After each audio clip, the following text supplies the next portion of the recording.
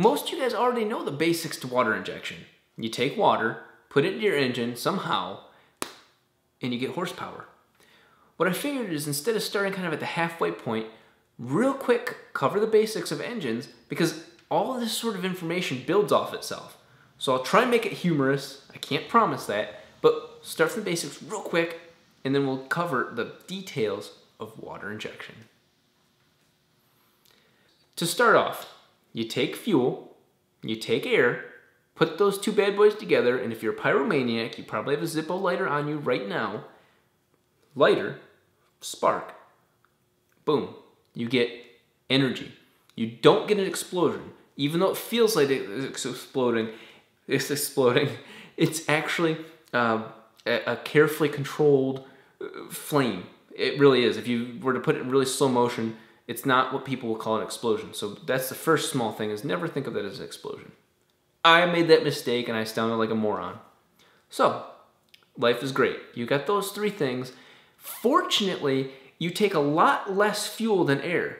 There's 14.7, say 14 and a half, whatever, 14.7 pieces of air to every piece of fuel, because thank God it's not the other way around, because fuel is expensive as hell.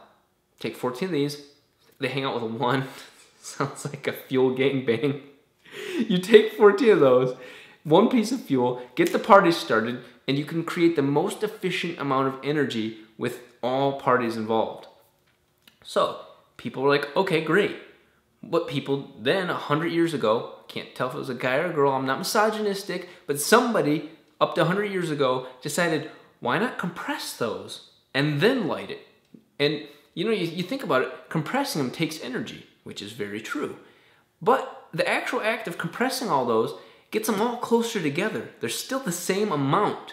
But when you light that, you have a more efficient, I'm not going to say explosion, more efficient combustion, and consequently more power. So it's actually worthwhile putting that energy in to get more out.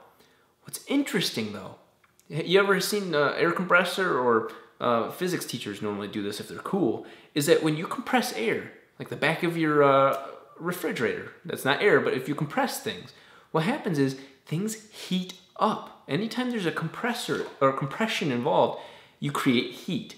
It's thermodynamics or whatever, I don't know. But I'm smart enough to know that it is actually thermodynamics. So, what's the problem there? Well, the hotter you get, some of you might already know this, but the hotter you get, you can actually light fuel on fire without a flame or without a spark. It's called auto-ignition, or magic to some of us. But it's actually to the point, paper will do this too. I think at 450, 550 degrees, somewhere in there, where things will actually catch on fire because they're so hot. That is not good. If something catches on fire or combusts before the moment, in human terms, that's called a premature ejaculator. That ruins the party. You do not want to go before the party happens. So what happens is, you always want the spark plug to dictate when the explosion, damn it, I keep saying explosion, when the combustion occurs. So, fuels. This is the next thing. You got these high compression, that's called compression. High compression engines, 9 plus, 10 times. That means that you're compressing the air 10 times. Very important. Liquids, fuel and air, fuel and water do not compress. Air does. Very important fact. Anyway, the more compression you get, the more heat you get. The more likely that you're allowed to, or going to catch those things on fire without a spark to occur. So, you go to the gas station and you're like, you know what? I'm going to put premium fuel into my engine. My car deserves it. She's been running great. I'm going to get more horsepower. You're wrong. You're actually wrong.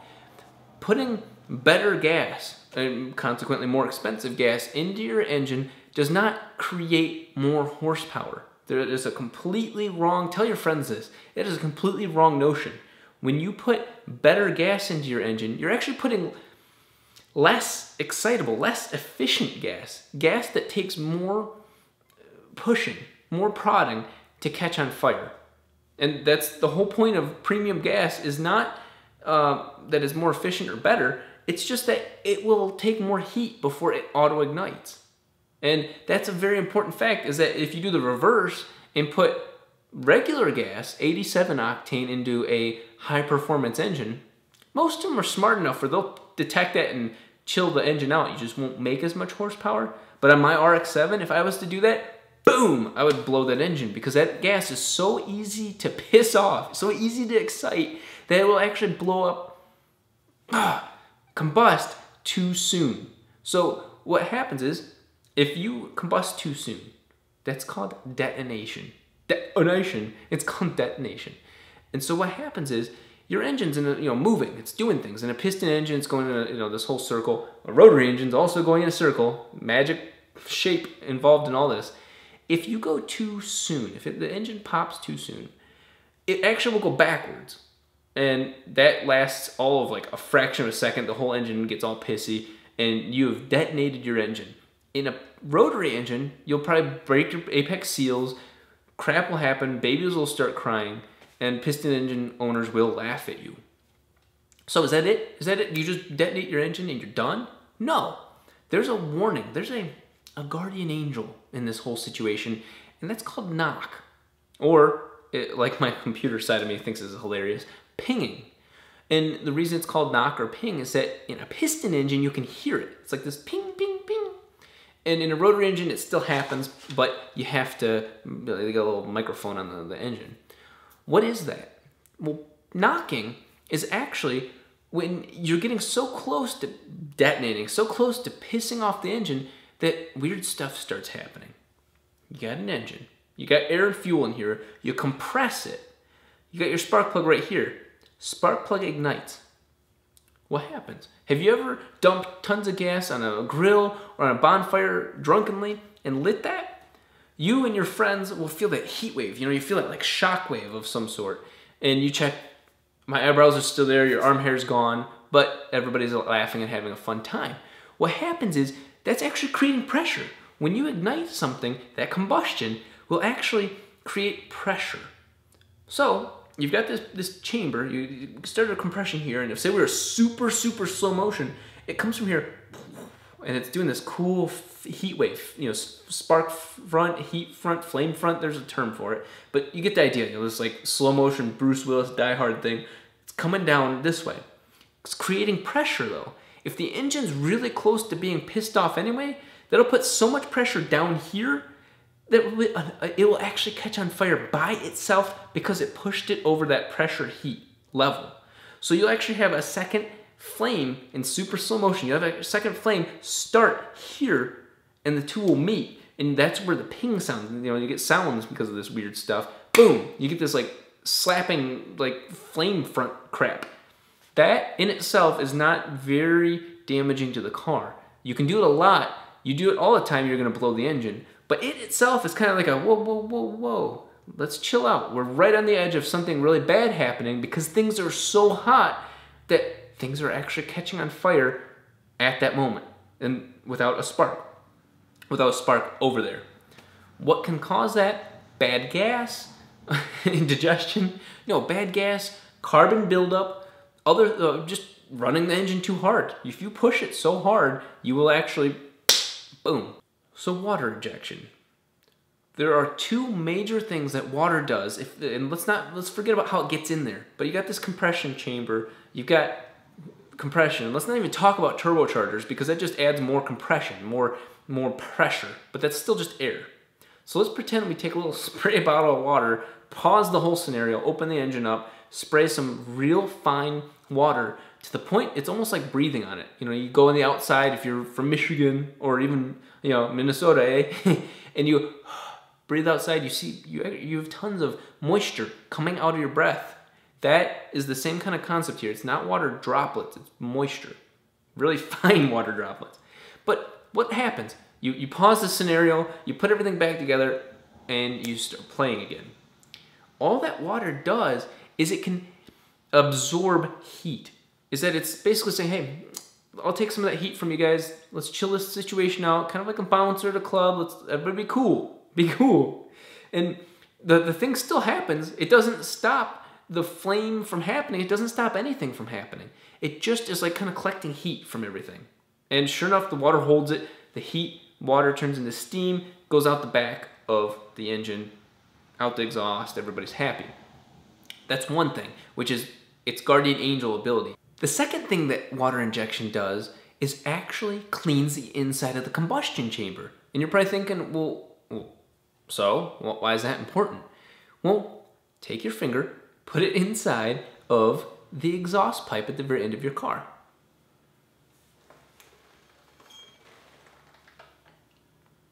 That. What happens is you've got carbon buildup.